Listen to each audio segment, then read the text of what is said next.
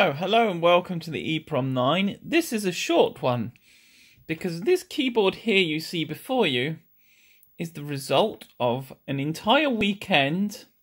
Well, I lie, not the entire weekend, but at least a whole day and a part of it, building this keyboard for the Acorn Electron board for the portable Electron project. We have here my first initial, this is because testing these boards, they don't actually run without the keyboard. So this is dummy keyboard that allows you to test the computer, and it has the bonus feature of having the break key included, which is this side, and the caps lock key, which is achieved by simulating holding shift and caps lock with two diodes. And here's the cap lock LED and here's the power LED. And that just allows you to test it without it being plugged into a monitor or anything like that.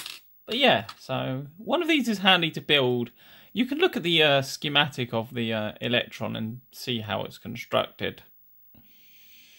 They use brown, green, orange resistors. You need 4 of them. They are 15K. They are surprisingly annoying to get hold of. I had to raid every analog circuit board I have. Sorry about the CRT flicker, nothing I can do about it.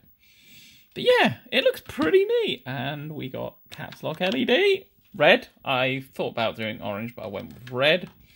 Underneath, we have rat's nest wiring, although fairly neat for rat's nest wiring of my kind. Perf board, I will be casing this up and whatnot in good time. But yeah, I just wanted to show that off. Yeah. And then laying on the floor down there is the keyboard schematic from the old service manual I printed out years ago now, back when I first got it using the college printer. Yes, that's how long ago it was. But yeah, thanks for watching. Also, before I go, if you've got any good resources and where to build a positive 5 volt and negative 5 volt power supply, aka a center tapped 10 volt power supply, please throw links into the websites and whatnot that do good circuits. Because I want to try and make this potentially battery powered. That's still in the air at the moment. But the other thing is, also throw any links to any known good ones that you can buy, because, well, you can get negative 12 volts and positive 12 volts, or center tapped 24 volt power supplies, but yeah, the 5 volt ones, they're not so common these days. So yeah, a little prodding me in the right direction is required. But yeah, for now, thanks for watching.